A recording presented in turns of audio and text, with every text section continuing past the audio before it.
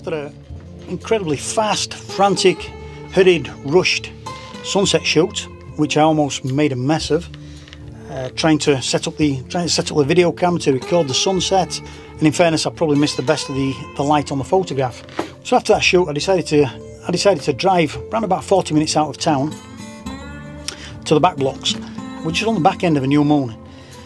So we've got a slither of a crescent moon outside, which means it's pretty dark.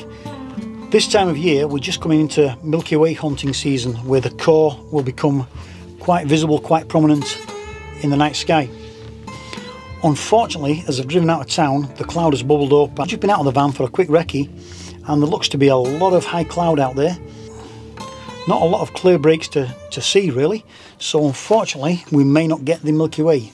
We may not get any stars at all.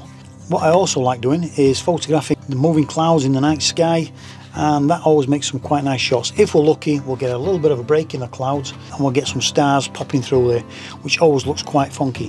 Where I'm parked, there's a couple of big old trees outside, so they're going to be the focal point with the night sky behind. We're shooting tonight with the old workhorse Nikon D3s, cracking little camera. We're going to stick on the Samyang 14mm f2.8 manual focus lens. She's a beast. It's cheap, it's solid, it's reliable, good glass, and stick it on infinity and we're laughing.